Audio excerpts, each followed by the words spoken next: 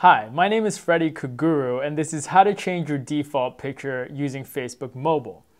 First of all, you have to ensure that you have the Facebook app installed on your mobile device.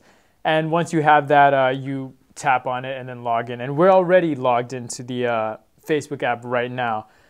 First thing you want to do is tap on the three horizontal lines in the top left-hand corner, and then tap on your name to go to your profile. Once you're there, you want to tap on photos so that you can select which photo you want to add to as your profile picture. And then once your photos are up, just pick which one you want. I've just tapped on a random one.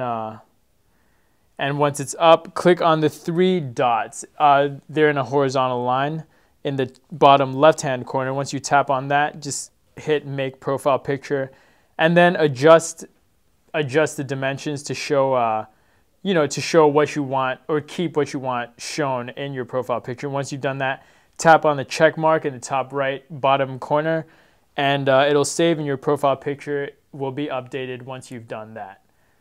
Thank you.